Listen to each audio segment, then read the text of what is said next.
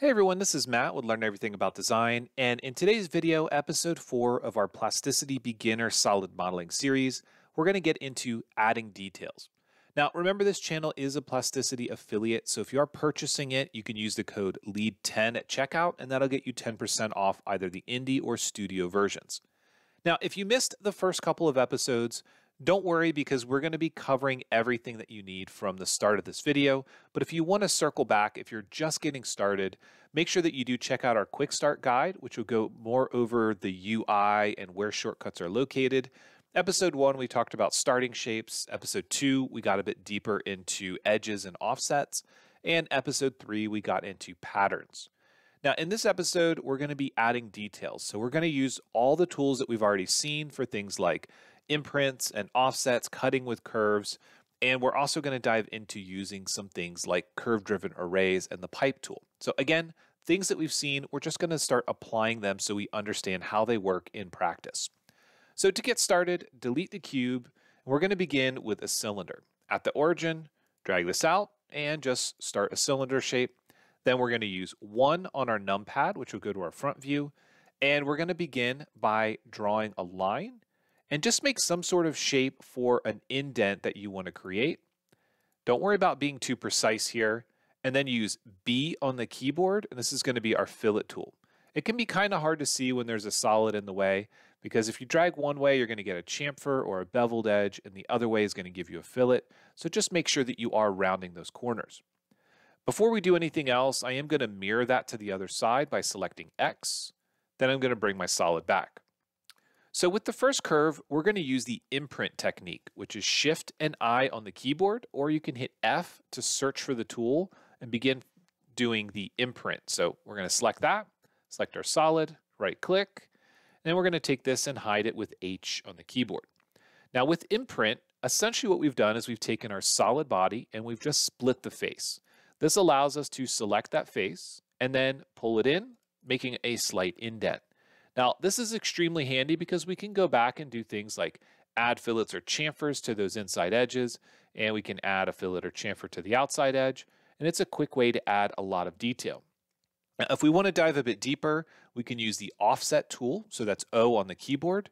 We can offset this inward. I'm going to just drag it around until I'm happy with its position. Left click, right click to accept, and then we can pull this in or out, adding more detail. Now, one of the downsides to using this method is that it's going to be offsetting normal to your curvature. If you're dealing with mainly prismatic parts, things that have flat faces, this can work very well because that's how you would do things like trims or windows or portholes. But when we have cylindrical parts, things with curvature, these can get a little difficult, especially if you want to pull them outward. So you need to play around with this a little bit, see if it works in your application, making sure that you do make your selections. But keep in mind that we can also use things like extrude. So if we have a face selected, I'm going to use Q to union, which will join it together, and then right click to accept. So this is going to come out in a specific direction rather than normal to the curvature. So even though we used offset and we push those faces in to create that original geometry, we can also select those faces and extrude them. So again, it can be pretty handy. We can play around with this. We can add fillets and chamfers and add a lot of detail without too much fuss. There are other methods that we can use. For example, we can take this curve and hit C on the keyboard, which is cut, and we can cut that through our solid body. I'm going to hide this with H, and I'm going to pull this out using G and X just so we can see what we did. So that's one way that we can get rid of some geometry. If we want to, we can select this face. We can unjoin it, which is Alt and J. And that's going to leave me 2 surfaces. So if I hide that one, you can see that I've got this secondary one here. If I select it and I hit F to search and I start to type in thicken, this is going to allow me to create a thickened version of that. So essentially like a formed sheet metal or fiberglass piece that fits a shape. And this is a great way to add overlapping detail. So if you're trying to make a seat or a saddle or something that overlaps, maybe overmold on a grip or a rubberized section, this is a great way to copy a face, You can cut it away from the original, you can make that copy, and then you can have something that fits perfectly in there. I'm going to hide this for now with H on the keyboard, and I want to take a look at something else. So from our side view, I'm going to change to face selection. I'm going to use box selection from the top left to bottom right. That's going to only select faces that are within that window. I'm going to hit F on the keyboard and start to type in hollow. Now, hollow is a way that we can create a thin-walled part. I can begin dragging this in or out if I want to thicken it or hollow it inward or outward. And this will allow me to have a part that is completely hollow with a consistent wall thickness. And remember, we do have this extra piece or face that will fit inside of there. So I'm going to go back to my all selection, which is either tab or the number 5, and G and X, and I can pull this back into place. I could snap it if I wanted to. So for example, when I go to move and I say freestyle, so F on the keyboard, I can move, say, from this position to this position, like snap one to the other, and then it's going to fit back exactly where it came from.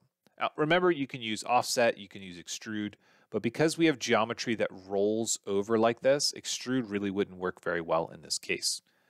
So once again, these are ways that we can use tools like imprint, offset face, extrude, as well as unjoin to get rid of portions of a solid body to turn it into a surface, and then thicken that. So add a lot of detail with just a couple of tools, a couple of lines, fillets, offsets, imprints, cuts, etc.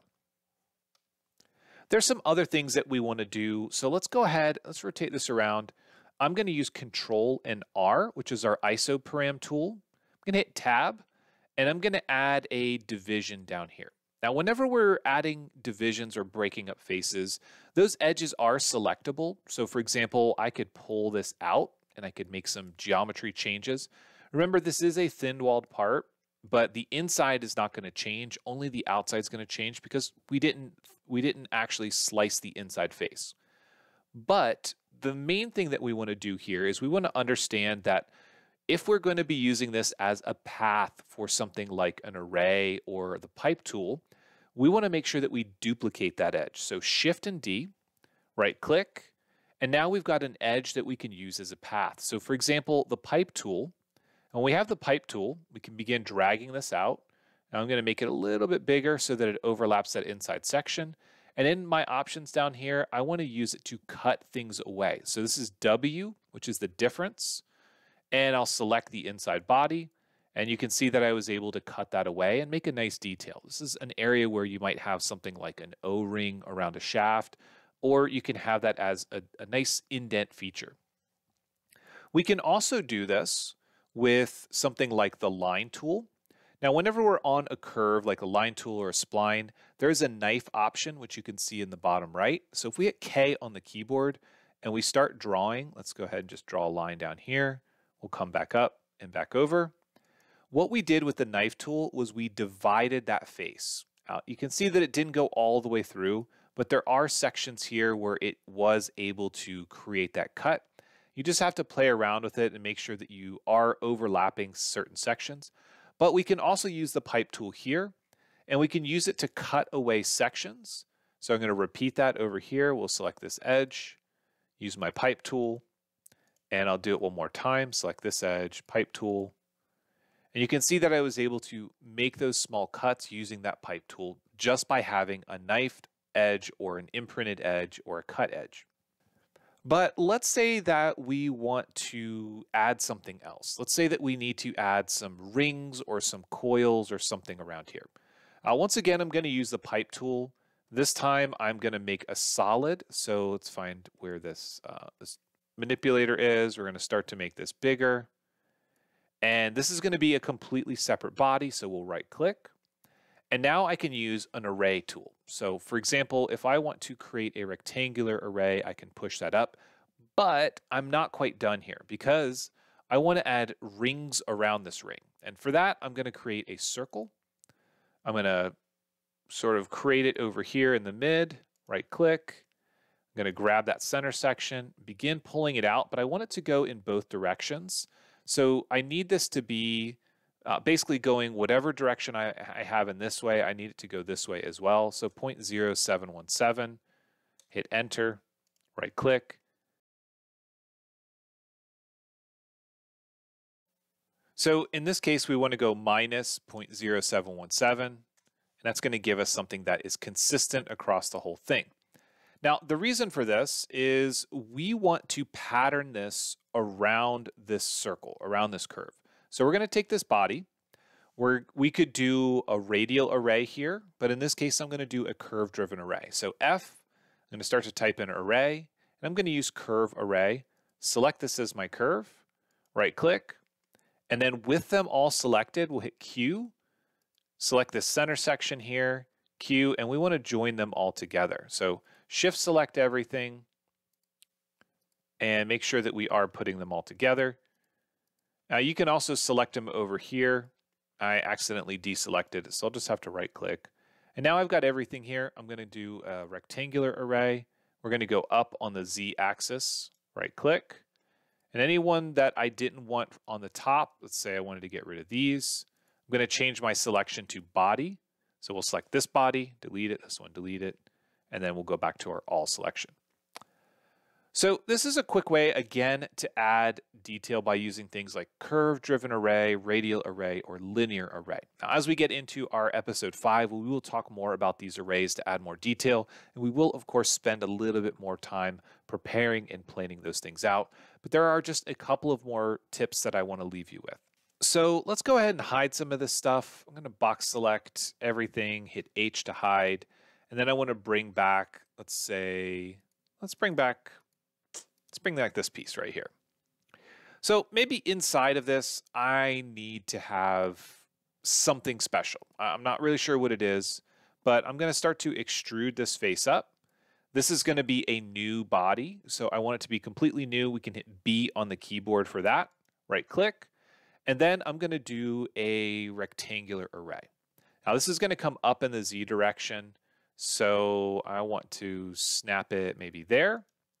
And now these are going to be discs inside of this shape. But I want the discs to change shape as they go up vertically. So in order to do that, what we can do is we can create a revolve.